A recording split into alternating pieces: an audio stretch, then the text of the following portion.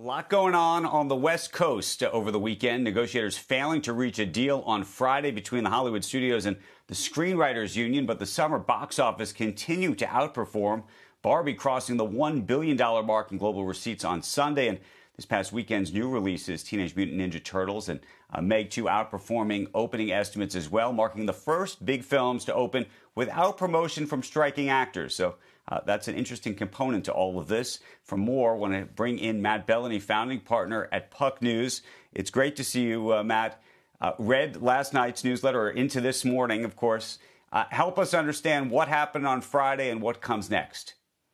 Well, it was a setback. There was some optimism heading into this meeting because it was the first time that the Writers Guild and the studios have met since the writers went on strike in early May. And it did not go well. There was some name calling before the meeting. They did meet, but the outcome there was basically we're back to square one. The writers introduced a couple of new asks. They wanted the right to continue to strike with the Screen Actors Guild, which is also on strike, even if they make a deal. They wanted some additional healthcare asks. And they basically said, we are not going to budge on some of the core issues involving residuals, involving the writer's room. They want ads made to the writer's room. And the studio side was basically like, we're willing to give on a couple of things, but there are some non-starters for us. We're not going to do a success metric, which is like a transparency metric. They don't want to open up their books to the writers, and a couple of other things that they just said, we're not willing to go there. So they basically broke it off, and we'll see this week if they agreed to actually continue negotiating. And if not, we could be in for the long haul here. So where are if you were to look at the fault lines, but look at the fault lines where there's an opportunity for compromise, and you've written about this, where do you see them? The compromise here, I mean, the money issues are somewhat doable. Money can solve everything, they say, but the money issues, I think, are doable here. It's these fundamental issues like transparency, where the writers want access to books. They want to see that their shows are making money and that are delivering viewers.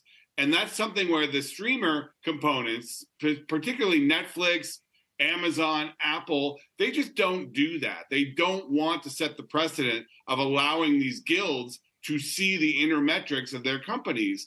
And that's a real hard one to bridge. And I do think that these issues of the writer's room, where the writers want commitments to staff the writer's room with 6, 8, 10 writers. They don't want these situations where there's one writer doing an entire show. They want commitments that there will be writers hired for these shows. And the studios are like, we're not going to commit to hiring writers when we don't necessarily need them.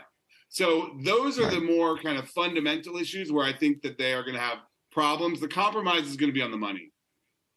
Okay, so Matt, I'm looking at the calendar. We're on August 7th. I think there was a sense, at least among some in Hollywood, that maybe you could get a deal by Labor Day.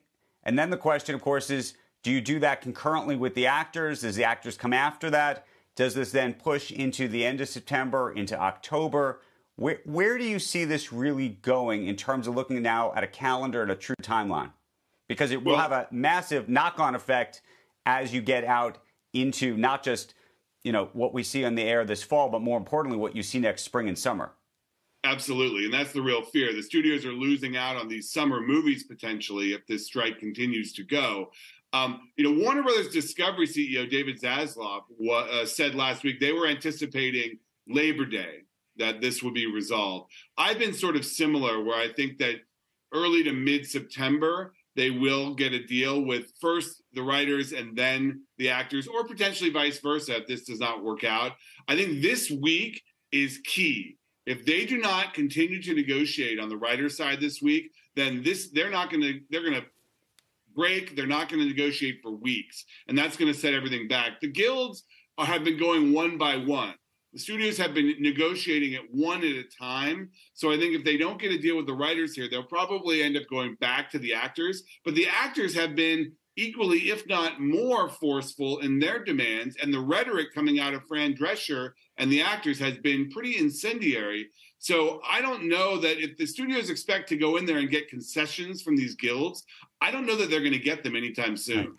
Do you see any break happening either among the writers themselves, who may be, there's a lot of folks obviously are going to start to struggle to pay their rent. I know that's probably strategically something some of the studios had been banking on in terms of breaking them for a compromise. Similarly on the actor side, or flip it around, is there any break even between some of the studios? Well, the interesting question there. On the Guild side, there has been remarkable solidarity on the Guild side. This is the first strike of the social media era, and the writers and actors have used social media to galvanize their membership. And there's been this cheerleading effect where they're all in it together. Now, keep in mind that these are very unique unions and that the majority of the memberships don't actually work at a given time. This is not like, auto workers or restaurant workers where everyone is on the same level and they're all fighting for better conditions on the job. The Screen Actors Guild in particular, a very small number of these members actually work. So the people that voted for this strike aren't actually the ones that are working at a given time. So that creates a very interesting dynamic, as well as the income disparity within the guild. You're in these Actors Guild. Right. Tom Cruise is a member, and your average member is barely making enough money to get insurance. Most of the members in the teens don't even make enough money in a year to get insurance coverage. So I think that there is potential there for differences in opinion there. On the studio side, obviously, Disney has very different concerns than Comcast or Netflix or Amazon or Apple. These are very different businesses with different agendas that only come together in the AMPTP, this coalition, in order to negotiate labor deals. So they have their own issues on their side of getting on the same page if they're ever going to make a deal here.